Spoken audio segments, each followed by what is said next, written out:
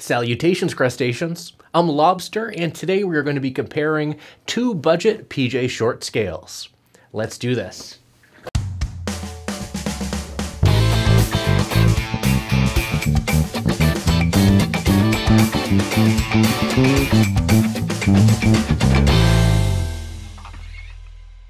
These are two budget PJ short scale basses from two very well-known bass manufacturers.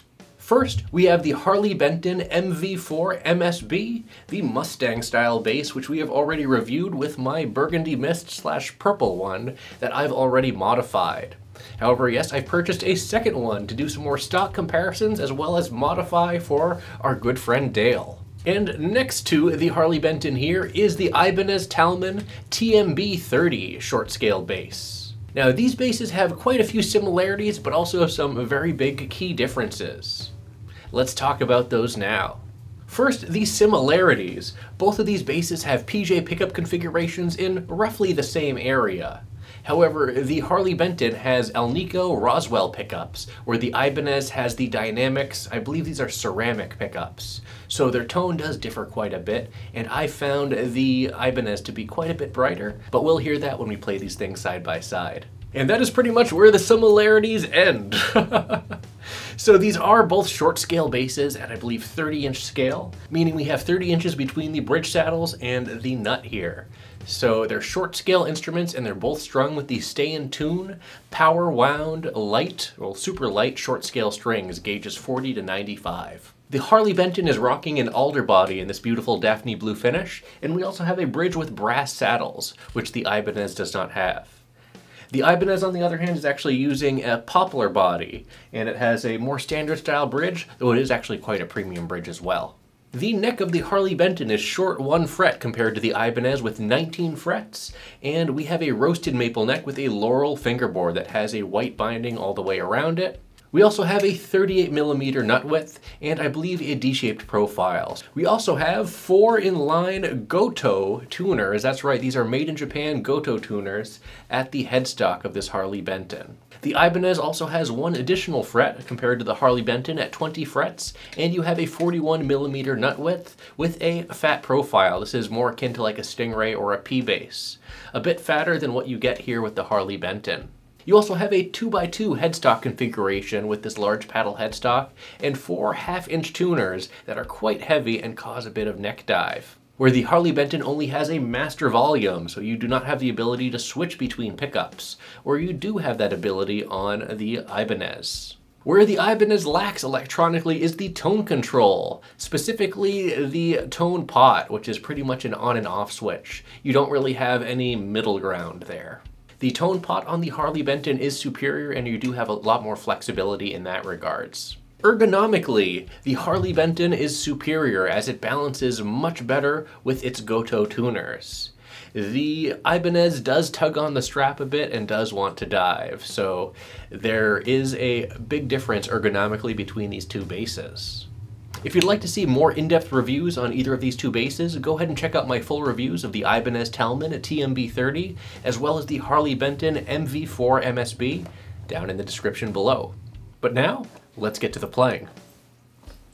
You all know what you need to do. Go ahead and pinch that like button so my hand will turn back to normal.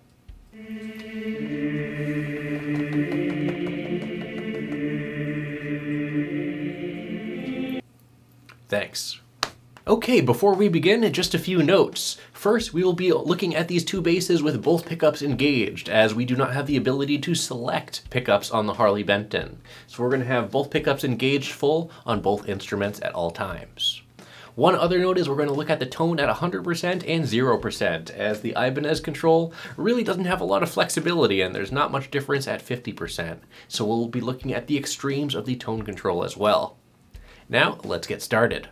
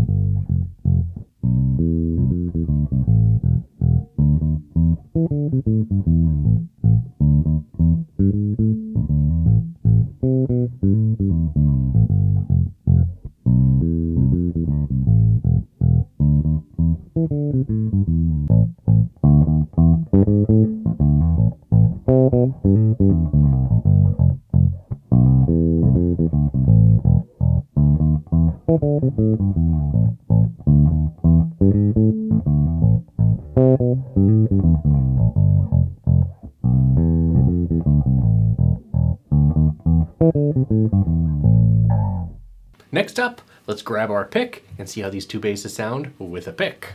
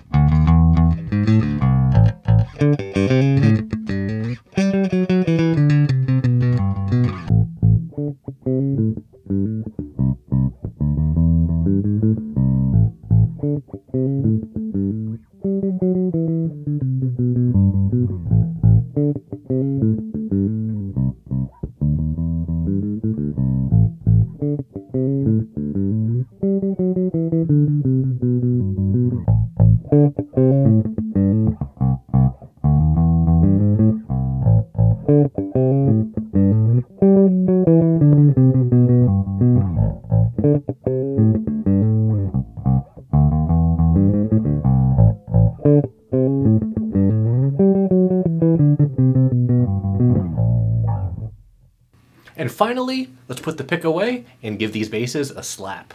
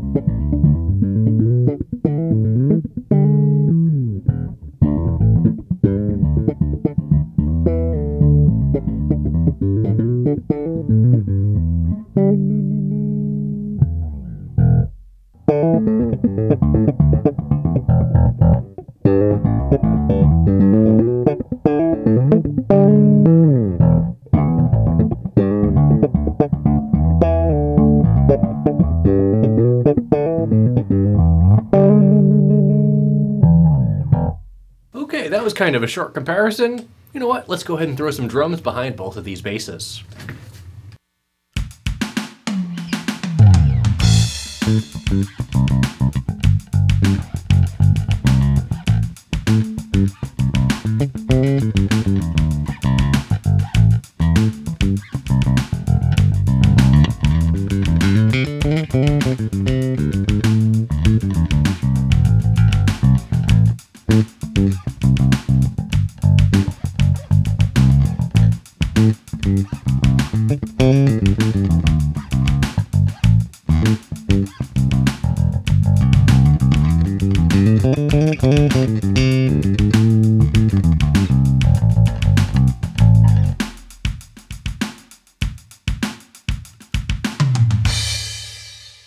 So there we have it, our side-by-side tone comparison with two stock short-scale budget basses. We have our Harley Benton MV4-MSB in Daphne Blue, as well as our Ibanez Talman TMB30 in the vintage white, the off-white cream, whatever you want to call it. And both of these basses are pretty neat.